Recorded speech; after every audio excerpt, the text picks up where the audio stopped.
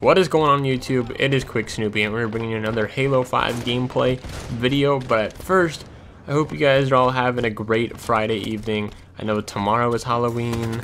Everyone's getting excited, getting ready for that. Friday night, everyone's hanging out with friends, that kind of stuff. So I hope you guys are all enjoying your evening, and hopefully you guys have a good weekend too, because we're all getting ready for like the holidays and stuff. The holidays are really close, and of course you know, you have Black Ops 3 releasing next week on a Friday, so that's kind of interesting that Call of Duty is releasing on a Friday, because typically they release on Tuesdays, but whatever.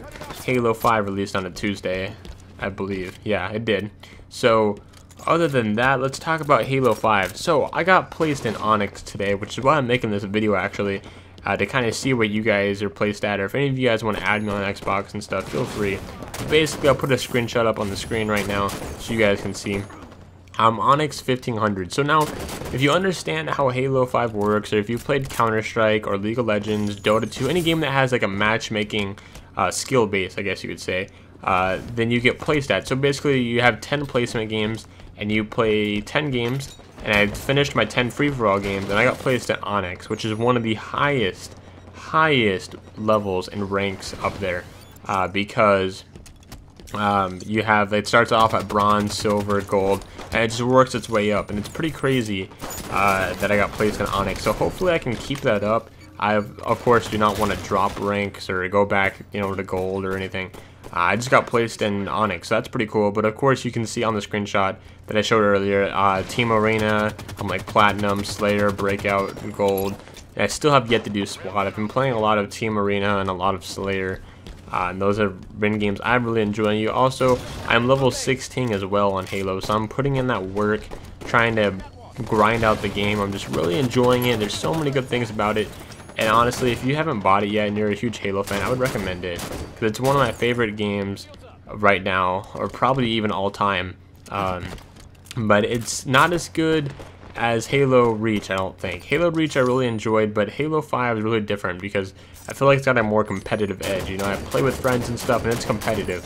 You know, I go with try hard. I go sweaty hands, everything, trying to play and get in a good rank on Halo 5.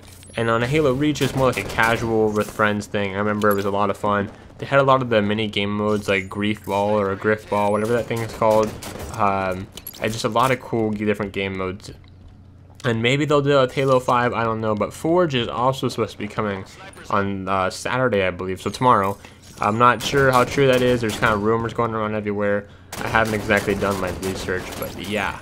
So that is about it, guys. I just want to make a short video updating you guys, of course, on Halo 5. I'm enjoying it, making videos, and believe me, I'm trying to make good quality videos for you guys. So if you have any tips or questions, feel free to leave them in the comments below, and I will try to answer them whenever I am available.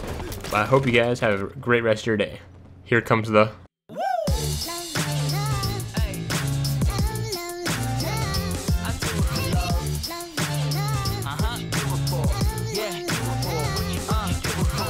do it for the love, yes I do. So you don't care about the money, well yes it's true. And I'm so blessed to be fulfilling my destiny. All material things could mean less to me. Only thing I ever could need is a Sarah B.